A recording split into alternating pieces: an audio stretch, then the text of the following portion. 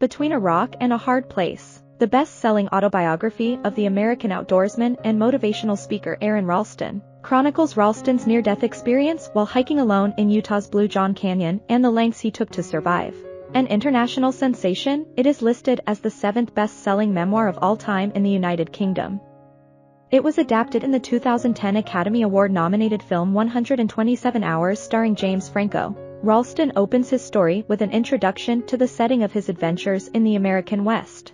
The prologue describes the Old West outlaw Blue John Griffith and his adventures with Butch Cassidy's Wild Bunch before launching into Ralston's own independent exploit on the morning of April 26, 2003, when he decides to go for a solo journey. His goal is to bike, climb, and hike his way over a 30-mile terrain within one day.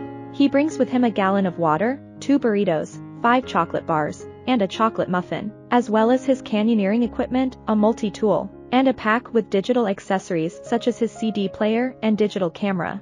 Early on in his travel, he meets 2 women with whom he hikes for a short while before parting ways. At 2:41 p.m. that afternoon, a boulder he is climbing becomes loose and he falls into the canyon. The boulder pins his right hand and wrist against the wall. Ralston quickly assesses his situation and understands the likelihood that he will die trapped in this canyon. While Ralston contemplates his frightening situation, he also journeys through his memories, remembering his first trip to Rocky Mountain National Park where he fell in love with mountains. His energetic, outdoorsy spirit earned him the nickname of Muppet Animal in his family.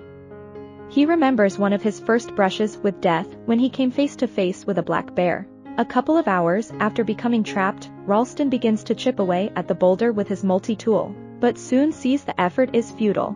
The only real way he can escape is by cutting off his right arm, but he does not believe he has the tools to do so. During his second day in the canyon, he realizes that his dead hand trapped behind the boulder will likely release toxins that will poison him, if he isn't first killed by dehydration, hypothermia, or a flash flood. He tries again to dislodge the boulder using other techniques, but makes little progress. As the story continues, it seems life and death experiences frame his life.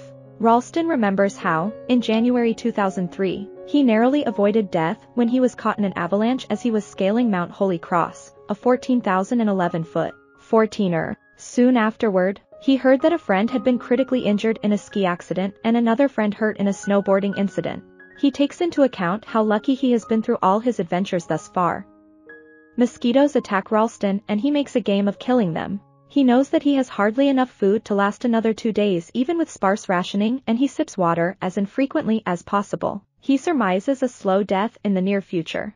As the days pass, he begins hallucinating from dehydration and insomnia, seeing friends and family pass as ghosts before him. He turns to his own urine for nourishment and fantasizes about daiquiris and margaritas as time passes slowly. As Ralston struggles to survive, the story turns to insights from the 2 women with whom Ralston had hiked at the beginning of his journey. They are looking for him and notice his truck is still where he left it the morning of his journey. They stay in the area to look for him. His family and friends take note of his absence after he misses the second day of work, and they alert the police and the Park Service to begin a search for him.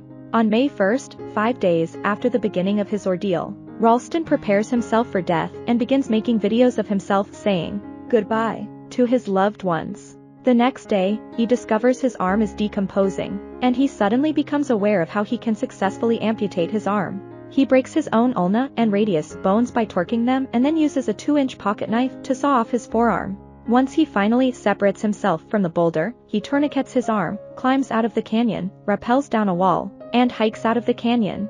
He soon comes across a vacationing family who call in the authorities, and, within 4 hours, he is safe and sound. The epilogue of the book details the extensive media coverage and outpouring of support Ralston receives from around the world as people are inspired and encouraged by his bravery and his determination to survive.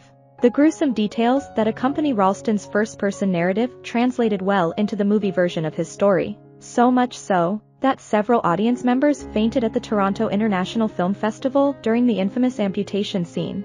I hope you enjoyed this video. Leave a like if you did and be sure to subscribe. Thank you.